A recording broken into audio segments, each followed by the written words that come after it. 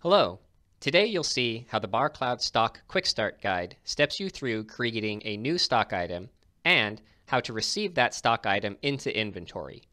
Perfect for training new users. To begin, log into BarCloud with your browser.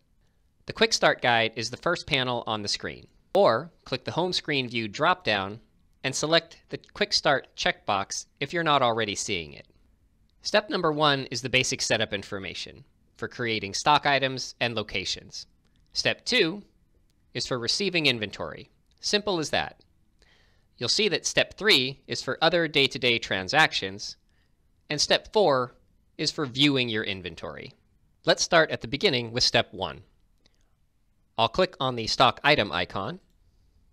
We currently have several stock items in the system, but I'll create a new stock item so we can receive it later.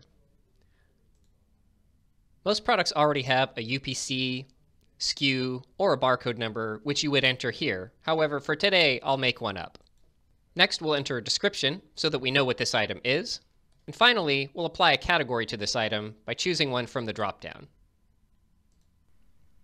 Now, we'll save this by clicking the Save button on the right. BarCloud is a barcode-based system, so let's print the stock item barcode. Just click the printer icon next to the on-screen barcode. You can print to your Windows printer using Avery sheet labels or an actual barcode label printer.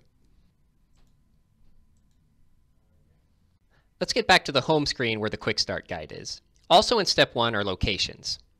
Now we'll need a location to receive our inventory into. There are many locations already, so I won't add a new one right now, but I will show you how to print a barcode catalog of these locations so that we can scan them later. First thing we'll do is click on the barcode icon at the top. Then we'll choose Barcode Catalogs. Then select the Locations catalog, and then we'll print this to a Windows printer to a regular sheet of paper. Let's get back to the home screen again where the Quick Start Guide is. We did all we need for Step 1, which is the basic setup information. Now, Step 2. You'll see a mobile device icon next to the Receive icon. This means we can use our smartphone to use the Receive transaction and add some on-hand quantity of the stock item we just created. In the BarCloud mobile app, at the main menu, choose Transactions. Then choose the Receive transaction.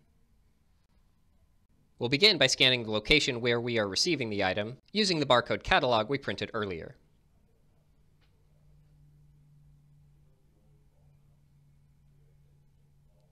Next, we'll scan the barcode for the stock item we created earlier.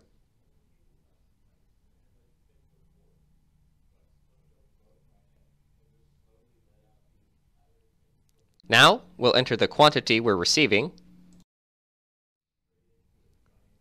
That's all the information I've set up to gather now, so I'll tap on Process and save the transaction. Note that BarCloud is configurable, and I have the ability to capture more information if I need to. But for this example, I'm sticking with the basics. Now back to the browser. Quick Start Step 1 we did here in the browser. We did Step 2 on the smartphone. Let's move over to Step 4, which is viewing stock inventory.